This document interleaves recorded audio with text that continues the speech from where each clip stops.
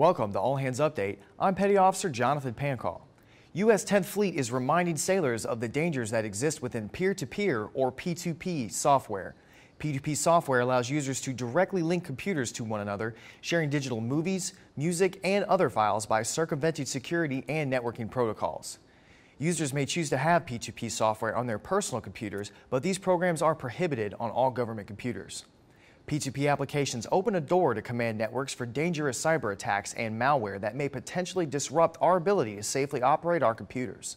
When you log on to your government computer, you'll see the U.S. Department of Defense warning statement, which, if violated, can result in non-judicial punishment or worse.